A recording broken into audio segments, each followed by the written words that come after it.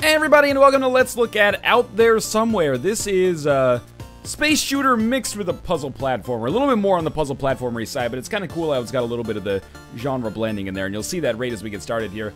Coming out on Steam this week, it is another one of those games that is a store page, but not necessarily a price yet. But there is a pre-order page on Desura that says it's $6, so I believe that this will be in the $5 to $10 range when it comes out on Steam. I don't necessarily have 100% familiarity with that, or foreknowledge of that, I should say. What I will say is that apparently this game is, 6 months old or so. It came out originally, then it's made its way through the greenlight process, and now it is available. So a lot of people are already familiar with this game.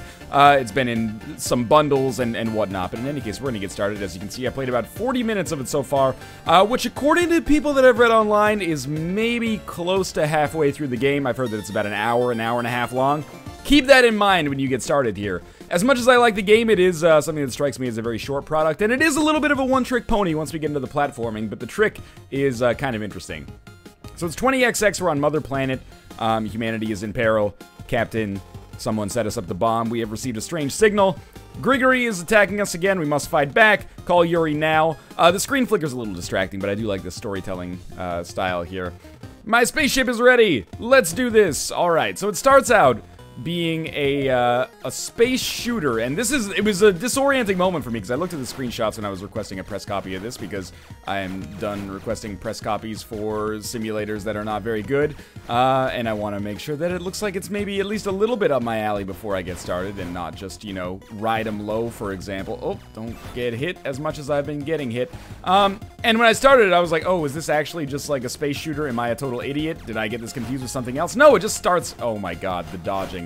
The awful dodging. It starts out being a space shooter, and it's kind of a cool narrative device, because basically, we're flying high above the planets right here. We're gonna have like a Mega Man X-style boss fight against an enemy who is basically unbeatable. That's why I say Mega Man X-style boss fight, when you first fight the second tier boss in that game, not Sigma, the other one, I've forgotten the name now. You actually just can't succeed. That's pretty much what we've got going on here as well, and yes, I am totally spoiling it.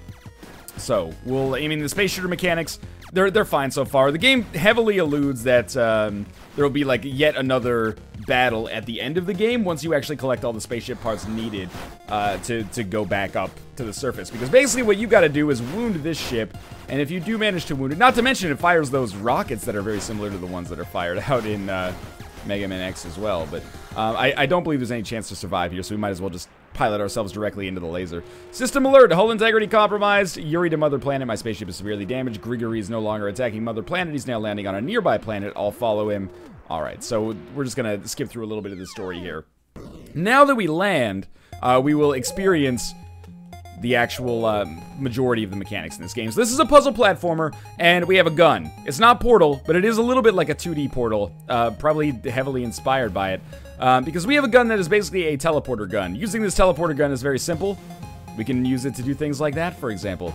Teleport ourselves to wherever the beam actually lands, and we can also make good use of basically like abusing momentum to make this work. It also is a little bit more like a VVV. Or not more like, but it's pretty similar to VVV in the sense that, all of the levels are relatively self-contained and they all have individual names as well. It's not necessarily non-linear, nor is it necessarily a Metroidvania, but there are some small but not necessarily superficial elements of all that coming on here. Just ignore all of this for a second, and I will just tutorialize it myself because it's easier that way. It's a relatively easy game to kind of understand the mechanics of, but a relatively difficult game to actually solve the puzzles in, at least in my experience, through the first 43 minutes or so of the game. So I'll try to go into greater detail about how I'm actually using this here. By the way, these consoles are save points, as you might expect. So again, using the X button on a 360 controller, you can use keyboard and mouse as well, and actually I would recommend using keyboard and mouse. 360 controller support is there, but sometimes I find that my direction pad just gets stuck, and that's not a physical controller issue because I use this for everything. I use the 360 controller for everything I can on the PC. This is the only game that I've had problems with that I can even remember, and I use it all the damn time. But yes, X is fire our gun. You want to avoid falling into the lava. And the momentum conserving thing that I talked about a little bit earlier was basically that, let me try to get a good example of it here. Alright, so if this is actually a terrible example, let's fall straight down and we'll figure this out. if I jump at the same time that my ball lands, then I'll be jumping when I appear. See, notice that I'm not if I do it otherwise. Similarly, like if I'm walking to the left when I land, I'll start by walking to the left. So it's very important to almost, you know, in the same way in Portal you would use, you know, portals to bounce back and forth through them and jump higher. Up to a certain point, or start at a high point and then, you know, carry your momentum through the portal to hit a jump that previously looked inconceivable. That's pretty much what we've got going on here, just in a 2D plane and without the portal. Instead, we have a gun that teleports us. It can also shoot through glass, as you might be able to imagine there, and the beam is not hurt by traveling through lava, so that's a-okay. We want to do this. Another mechanic that you're probably noticing right now, if your teleporter gun or teleporter beam has not landed by the time you die, then you die forever. You really need to stay alive while that beam is in the air. Yeah, hopefully that's a pretty good explanation of what's going on here. Now, what's our overall goal? Our overall goal is to collect ship parts, and we need something called an illuminating orb, I believe. But also there are some optional ship parts that we can get that I believe will make the fight at the very end of the game a little bit simpler. And I've collected something like 3 or 4 of those over the course of the game so far, so it does make me think that I'm getting pretty darn close to the end. And again, you know, when I say that the game is an hour and a half, that's hearsay, admittedly, but also, that's not necessarily an objectively terrible thing. You know, VVV is like a maybe an 80-minute game the first time you play it, and less every time after that. By the way, these red beams, what they do is they block the teleporter beam, which I just showed off there. The captain's log is actually very helpful to teach you what's going on, but since I already know what's going on, there is no need for it. So there is some creative stuff at play here. I wonder what happens if we go left. This is usually where there will be, you know, special hidden stuff. Yeah, there we go. So this is one of the parts, and this will explain it more in depth than I could. You found an abandoned core. You still need a light orb. Okay, so not an illuminating orb. You need a light orb to fix your ship, though. Collect all abandoned cores to make your ship stronger. Again, I haven't gotten the light orb yet, but we meet people in the environment that tell us that it's not necessarily too far away as time goes on. What I will say about the game, my impressions should strike you so far as positive mostly, but a little bit mixed, because that's where I've fallen on the game so far. But one of the strengths of the game is the puzzle design. It is pretty difficult. I mean, I've done all of this stuff before, so maybe I'm making it look a little bit easier than it actually is. But it is worth noting that the first time through, there were a few puzzles, and I'll mention them when we get there, a few rooms, I should say, that really, really took it out of me. There are also some occasional problems.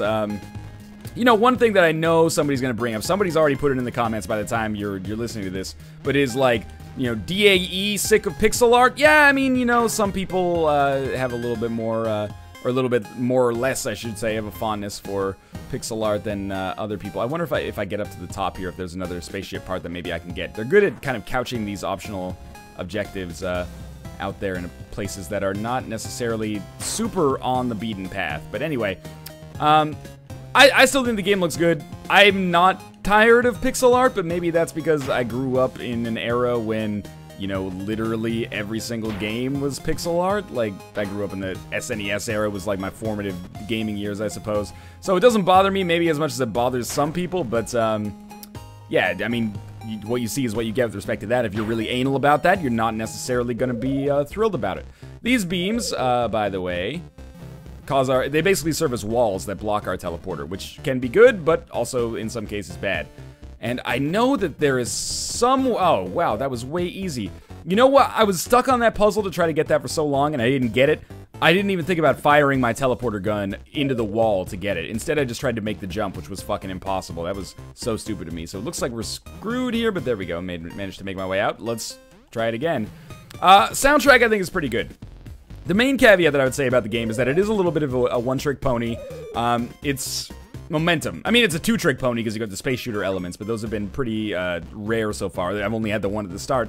But the one trick of it is the momentum conservation, basically. And it works, but after you've seen it once, you've seen it 100 times. There is a way out of here. There are some, like, we'll encounter some objects, by the way, that will make the game Metroidvania out a little bit and allow us to proceed, but it is fairly linear. I would not go so far as to say it's a Metroidvania, but there are some moments where you can get some items that would maybe make you think that it's a Metroidvania. So I think the way to properly handle this is to... Yep, there you go.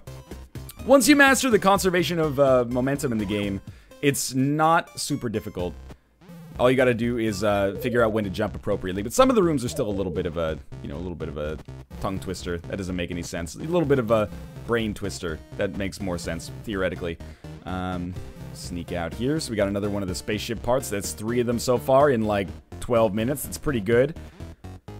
And I thought I had something else that was really important to say. Oh, you know what I was going to say? I was going to compare this to another puzzle platform that I played recently, and hopefully that video went up before this one. But if it didn't, keep an eye out for it. And that was Project Temporality.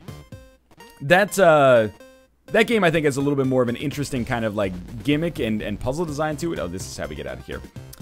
I wonder if we can sneak out here, and maybe there's a spaceship part up here that I can get as well, or just a new area. Oh, I botched that one pretty miserably. But yeah, usually I'm not in the business of saying, you know, X game is better or worse than Y game, but I do think that in terms of, like, you know, these two relatively similar projects, Project Temporality, despite being a little bit less polished around the edges, is a little bit more engaging in terms of, a little bit more original, let's put it that way. Not that this game is completely a rip-off of anything else, it's just a little bit too samey versus some other, you know, puzzle platformers. Although, you know, the games, they have more in common than you'd originally think. They are both kind of just like riffs on the Portal formula. Anyway, can we sneak out up here? Is there anything? Oh, there is something up here. Okay, that screen flicker gets me sometimes too.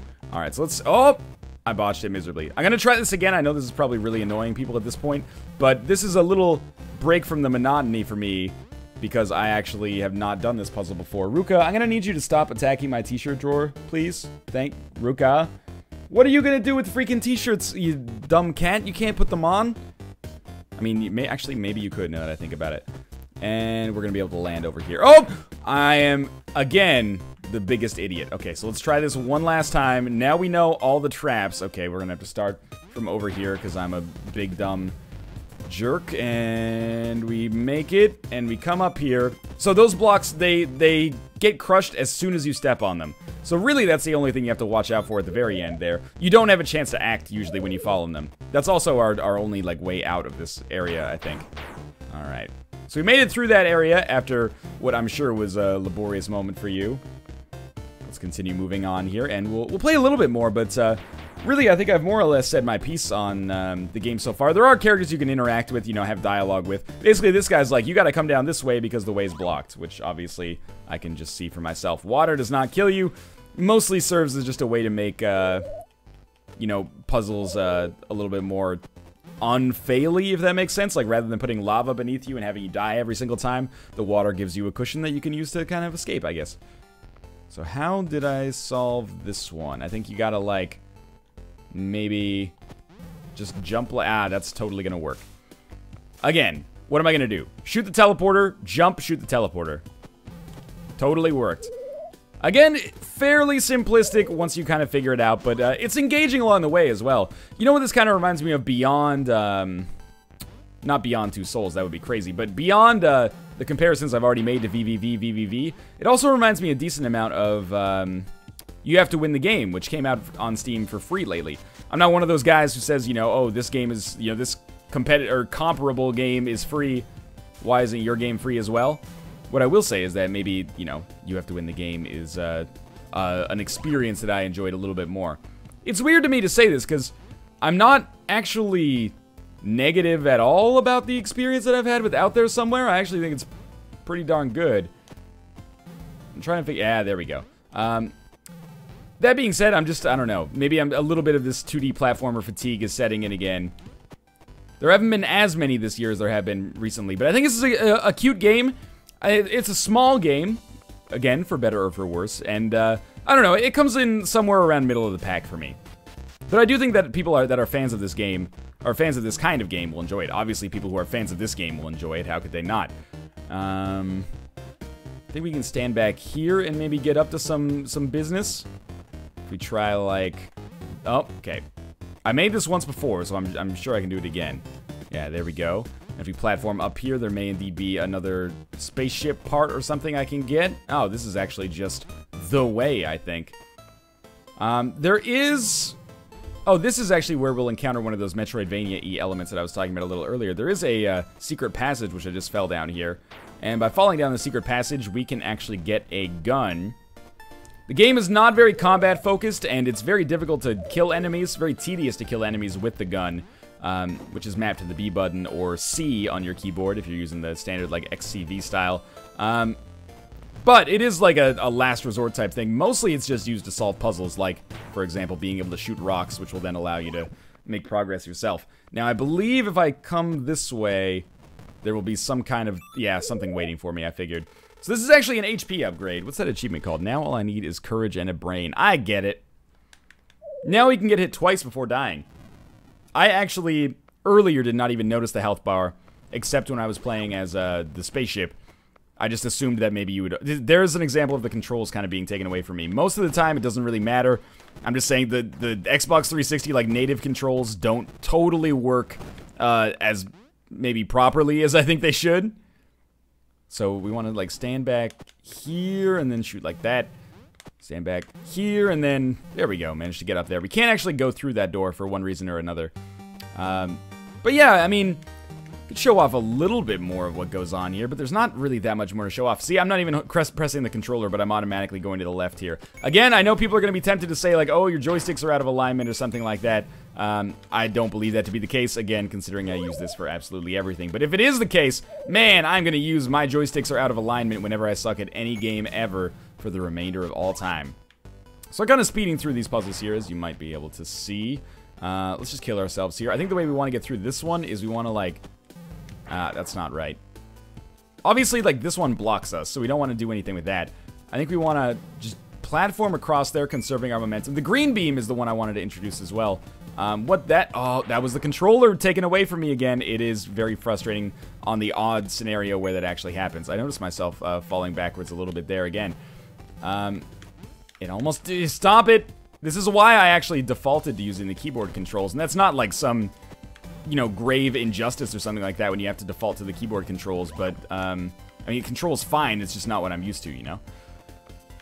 So I think we can just go up like that, and, oh, yep, there we go, just walk me into the lava. You want to do it again?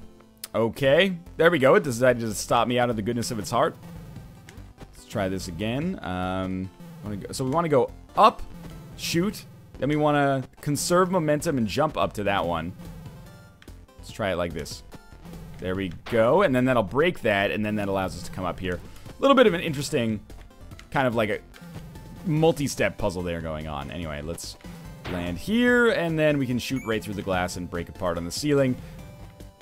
What I like about it is when it puts you in situations where, like, to get to something that's very close to you, you have to go through a convoluted series of objectives. But anyway, this is the next thing we'll learn about, is this, you know, kind of mirror block, I guess you could call it, that reflects projectiles back and forth. Of course, it's actually pretty easy for us to just get through here in general. We could just, you know, shoot ourselves through with that. And then, wait a minute, that's not the way it's supposed to be done. What have I done? Why was this so much easier for me last time? I seriously beat this, like, without even meaning to last time, and I don't remember how I did it. Did I just, wait, did I really just go, like, I probably just went like this. Shoot this, and then jump. Okay, yeah, that was actually super easy. This is out there somewhere. It's a little nifty. I don't know if it's necessarily going to end up on my Game of the Year list or anything like that, but I think it's alright. Again, the price is still a little bit of a mystery to me, but it's somewhere between $5 and $10 based on the pre-order price on Desura at the very least. If you're a fan of games like VVV, you have to win the game. And you're a big fan of the 2D puzzle platformer genre in general, and you don't mind paying a little bit of money for a game that is supposedly quite short, I think it's solid. I don't think it's amazing, but I think it's solid. So you can check it out. There will be a link in the video description below to pick it up on Steam. And of course, if you enjoyed the video, click the like button. Helps out a great deal. And of course, subscribe if you want to see more in the future. But for now, thanks for watching, and I'll see you next time.